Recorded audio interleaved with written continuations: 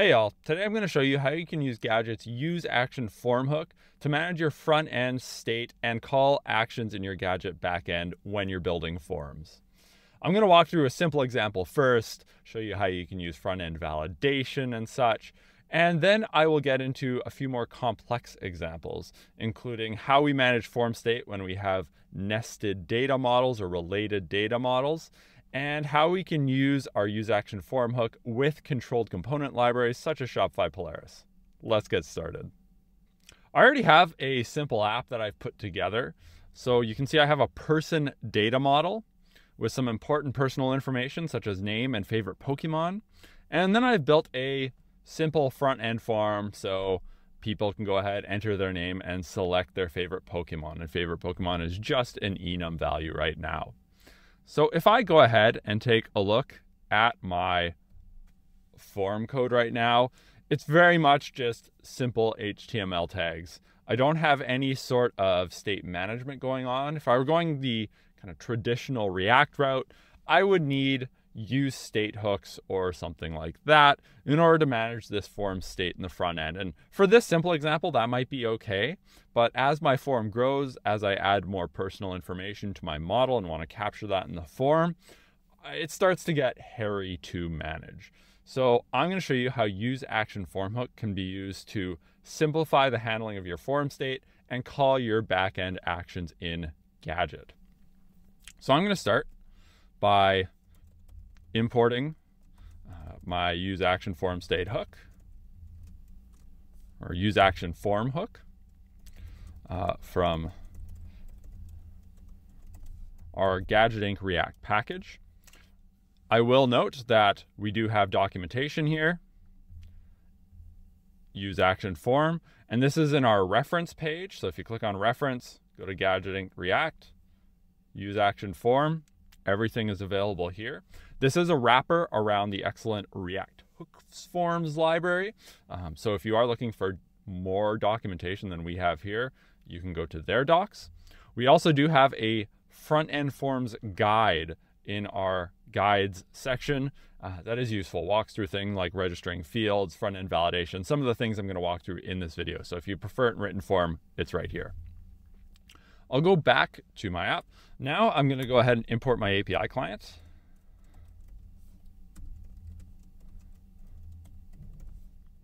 And that should be all I need to get started.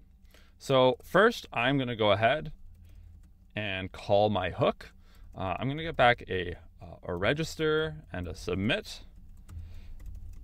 And then I'll go useActionForm API.person, and I actually pick one of my actions. So I'm going to go create to create new records for my data model, my person model. Submit is just a function that will be called, and it's going to call this action. As you might guess, I can actually just add this to my form on submit, and that will take care of form submission for me. So that's kind of done, which is great. Register is what I use to actually control my front-end components and tie them to certain fields in my data model. So I can go ahead. I'm just going to spread the result. And as input, I am just going to pass in person, which is the name of my data model, dot name. So name is the field I want to tie to this input. And useActionForm is going to handle all of my state for me. So I don't need to write any use state hooks or do any manually handling. No on change, no value. That is taken care of for me. I can do something similar for my radios, similar to how I use name to make sure the radios are all tied together so I can only select one. I'm going to register the same field on each of my radio inputs. Everything else will be taken care of. So I am just going to go ahead, do the same thing, register person.favorite Pokemon. I can get rid of this name. And I am just going to do the same thing for all of my radios, remove the names, and I should be good to go. So let's test this out. So if I go over to my front end, hot module reloading should be working, but I am just going to refresh to make sure. And I will go ahead, enter my name, Riley Droward. I will select my favorite Pokemon, Slowpoke, and I will press submit. So I haven't done any sort of handling to update this form after I submit, clear it out, say your submission was successful. I'm going to show you that in a little bit. But if I do go check out my Gadget person data page, I see that Riley Droward was created. Slowpoke is my favorite Pokemon. So I was able to successfully write my form, handle the state, and call my person create action without really writing a ton of custom code, which is fantastic. There are a couple other things you can do with useActionForm that's really useful to walk through. The next thing I'm going to show you is how to add a little bit of front-end validation. So now that we've walked through the simple case, I'm going to show you how you can do some additional things, starting with front-end form validation. So let's say I want to make my name input required. I can't submit my form without it. Very simple to do. I can just add an additional object to my register call, required true, and all of a sudden my form will not be submitted unless I have that name field filled out. So if I go back to my form, I just select a Pokemon, press submit. You see the name input now has focus. And if I go back to my person data, nothing has been added. So that is good. We know it's working. We can also show some validation errors here. So I'm going to go ahead and add form state as a return value from my useActionForm. And I'm just going to go ahead and grab errors, which is a nested object here. And so what I can do, errors will show errors for each registered model and field. So as an example, probably just easiest to show this, if I just want to make my input red when validation fails, I can go ahead and do something like style errors.person.name. So if there is a error that has to do with the name field, I want to go ahead and just make the border color red. Excellent. So let's test this out now. Go back to my form, submit. I see my border color is now red, and I can use the same thing to display some text such as a span. So if I want to come down here, I can do the same kind of check. You know, I can almost copy this directly. Errors.person.name. And let's just add a span. We'll give it some style. We'll just go color red. And we can just say like name is required. And once again, testing that out. Cool. So that's working. So that's how we can do front-end form validation. We can also do some submit handling. So like if we're submitting and we want to disable our form submission button, that is supported. We can also display a success message when submit is successful, or else clear out our form. So I'm going to show you those two things next. So in our form state, we also have is submitting, and you may have seen is submit successful. So these are two Boolean values I can use to manage some of my front-end form state. So for example, if I just want to disable my input button, my submission button, when we're submitting the form, I can go ahead and do that. Is submitting. Let's test it out. I'll enter my name again, Slowpoke. So you see my button was very briefly disabled, so we know that that is working great. If I go check out my data models again, we see the submit was successful, so that's fantastic.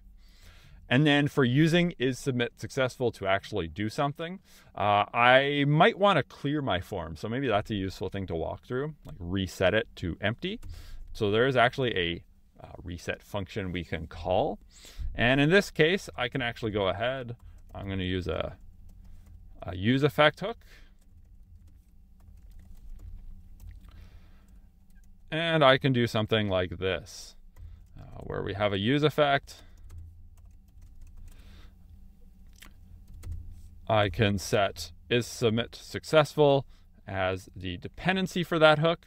And then I can go ahead and just call reset. I can also pass values into reset if I want to change what it's reset to. So by default, it'll reset to the initial state, which will be empty for create, but this does have an effect on updates. So let's go test this out now. So if I once again enter my name, select Slowpoke, press submit, my form was cleared. So that's fantastic. We know that that works. So this was a very simple use case for creating. I can also use useActionForm with update actions, which is really groovy. So let's check that out next.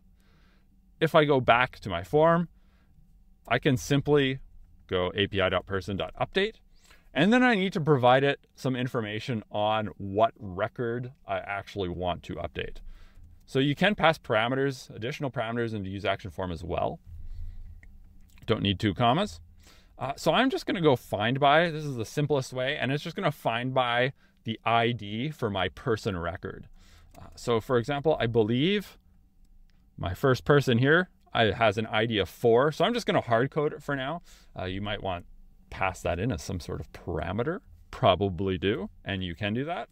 So if I change this to update and find by 4, that's fantastic. If I go back to my front end form here, you see, even if I refresh the page, maybe a better evidence or a better display, better demo, we see that person 4 or a person of ID 4, that's me, Slowpoke, has been pre-selected and the state is already filled out. So my useActionForm call is going and fetching that record from my database, populating my front end components, and I'm good to make edits now. I can also change this reset. So for now, I am just going to go ahead and comment the reset out. What will happen is when I submit my form, my submit will be successful. It'll call reset and it'll reset things to my initial form state, which will be this. So I'm going to comment this out just so my form isn't reset, just to show you what it looks like. So if I go ahead, update my favorite Pokemon to Slowbro and press submit. So that's great. It looked like it worked. If I go to my data model, I see that Slowbro is now the favorite Pokemon selected for the person of ID 4.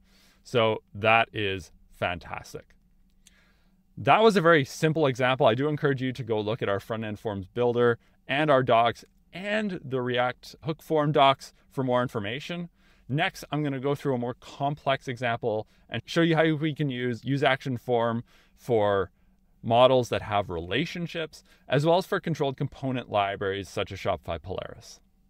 To show off more complex use cases for useActionForm, I'm actually going to use our Shopify product quiz app template. It is available on our Gadget homepage under the templates section, so you can go ahead and fork it, take a look yourself. I'm here in our product quiz app, and I am just going to look at our front-end form we use for the quiz. So the quiz is more complex because we have this quiz data model that has questions. It has many questions.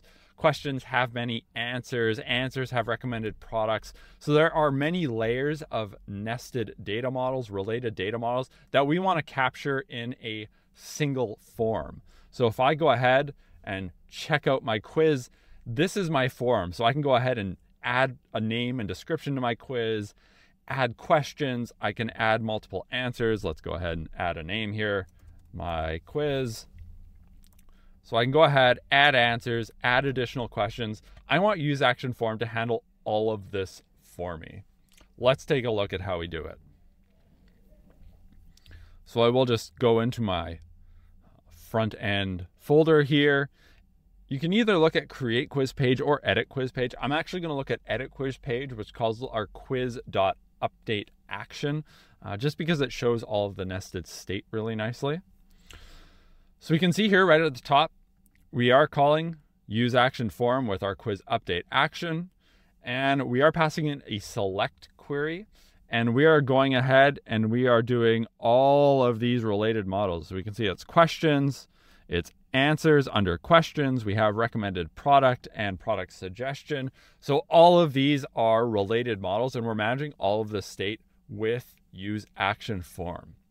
Before I show off how exactly we manage this nested state, I do just want to do a quick diversion and talk about how we're using useActionForm with controlled component libraries such as Polaris. So you can see useActionForm also does return this control parameter, and we are not in this component, but in other components, importing a controller component from our Gadget inked React package. So if I go take a peek at our quiz form component, you see controller is imported here from Gadget inked React. So if I just scroll down, we have a Polaris text field here. We're wrapping it in this controller, and it's on this controller component where we're defining quiz.title. So that is, once again, the field on the model that we want to be controlled by useActionForm. We're passing in that control component, so we're just passing that down from our edit quiz page component. And then we have a render function where we are actually rendering our Polaris component. So that's the pattern you need to use when you're using controlled component libraries, such as Polaris, such as Material UI. There are other examples. Let's get back to useActionForm. So you can see this is how we're managing our quiz.title and quiz.body. Those are both fields on our quiz model, but how do we handle questions, which are a nested or related model underneath our quiz? Scrolling back up, you can see we have this use field array hook. And this is how we are actually controlling our sub model or child model underneath the quiz. So you can see we're passing in that same control object that we defined with our useActionForm hook. And we're passing in the name quiz.questions, which is our related data model. From useFieldArray, we get fields, which we're aliasing as questions. So this is going to be all of the questions underneath a particular quiz. And then we have append and remove actions. So this is for when I add a question and when I remove a question. We can see this in action here. I can click add question, and I can also remove questions from my quiz. So that is how we are handling our front-end form state. If I take a peek at where we're using questions, you can see we are just able to iterate over them. It's just a map where we can then display the underlying questions. We have a button here. We're just on-click remove question. That's that function defined from that useFieldArray hook. And we're just passing in the index of the question we want removed. That will remove it from our front-end state. Same thing for adding a question. We are passing some default nested answer state underneath. But that is all that is happening. So useActionForm is taking care of everything for us. Our old version of the quiz had an entire giant utility file that was just managing our front end state. And we had a bunch of use state hooks that were kind of ugly. So it's really nice that this is all cleaned up. useActionForm is actually managing all of our front end nested state for us. And if you trace through the quiz, you go take a look at answers. For example, you can see we are also using useFieldArray underneath our questions to manage our answers. So we're just kind of using this pattern as we go down through our related models. So that was a very quick overview of our useActionForm hook and how you can use it for both simple and complex use cases. If you have any questions about anything I covered today, I would encourage you to check out our documentation or join our developer Discord and ask. Until next time, I hope you keep building more and coding less with Gadget.